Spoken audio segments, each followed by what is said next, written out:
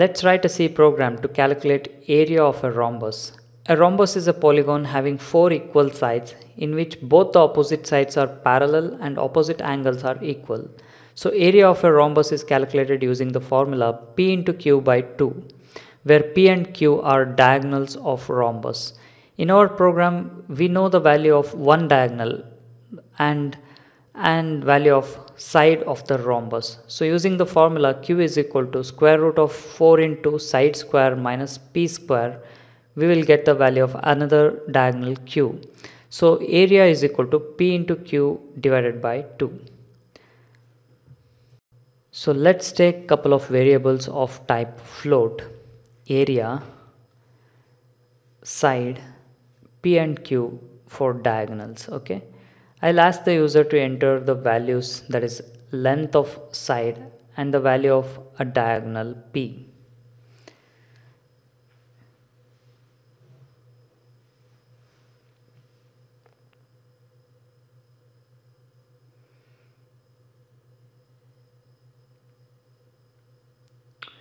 And store it inside the address of variable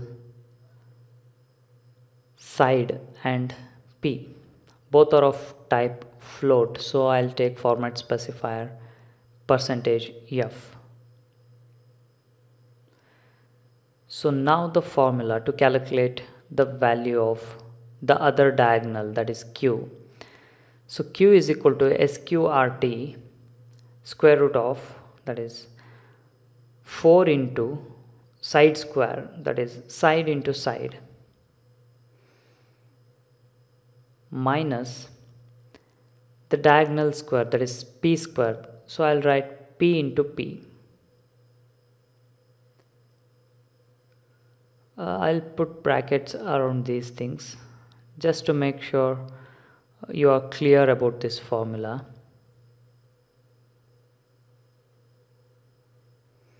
Okay, now it's easy to calculate area of a rhombus. Area is equal to the diagonals P into Q divided by 2.0.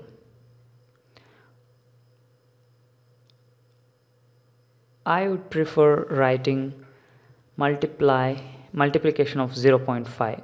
1 divided by 2 is 0.5. So let's output the result onto the console window. Area of the rhombus is %f. So it's present inside the variable area.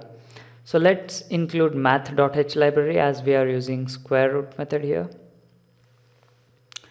So I'll give side value as 5 and diagonal value as 7.07. In that case we will get area as 25.